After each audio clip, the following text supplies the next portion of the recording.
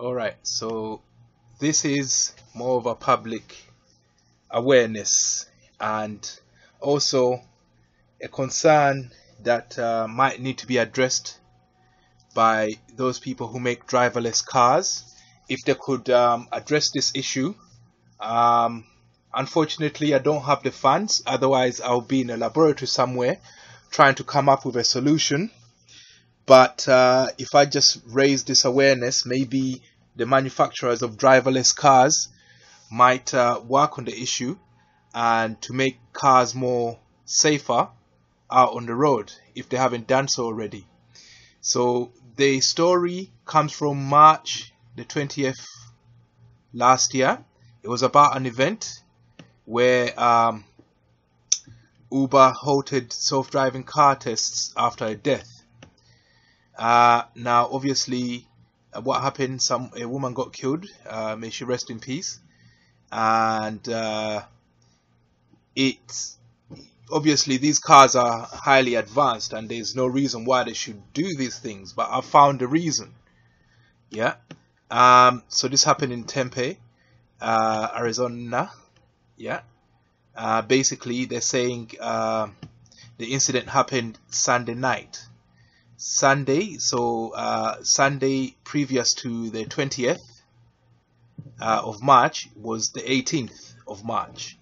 Now, on the 18th of March, what we found, if we look at the KP index, this is related to the coronal mass ejection.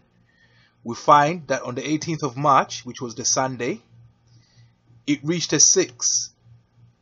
Now, when the KP index reaches that kind of value, everything that's computerized and is electronically based will start to glitch.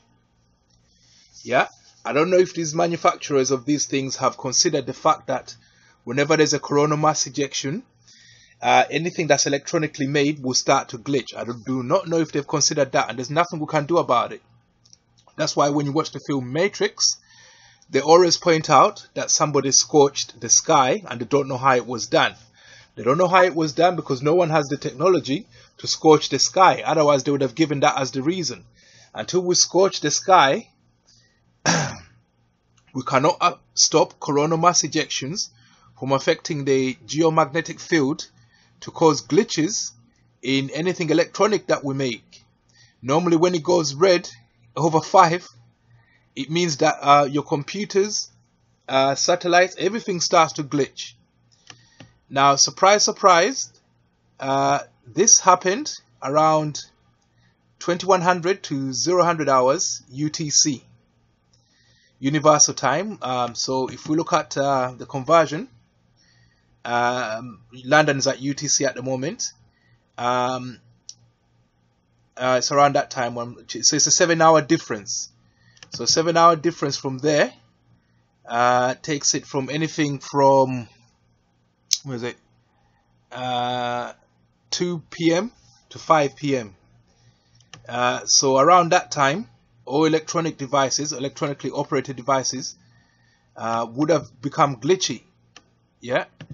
And surprise, surprise, yeah, on that Sunday, this car glitched. Yeah.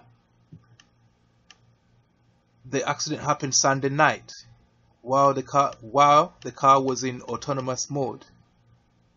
A human monitor was also behind the wheel. So they switched it on around that time, and they never bore in mind that there was a coronal mass ejection KP6. Maybe they should design them which puts on a monitor, and whenever this happens, whenever this is detected, they switch them off.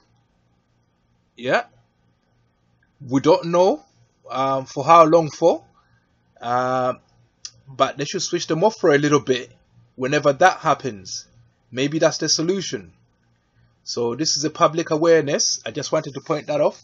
I don't know if they've started doing that, but I think whenever there's KP 50 pluses that have hit the planet, they should switch those driverless cars off.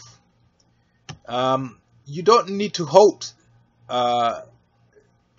it. the whole operation. It's a good idea.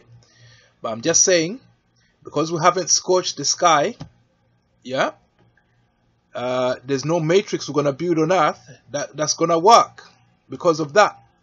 Because Amun-Ra, Amun-Ra is going to react.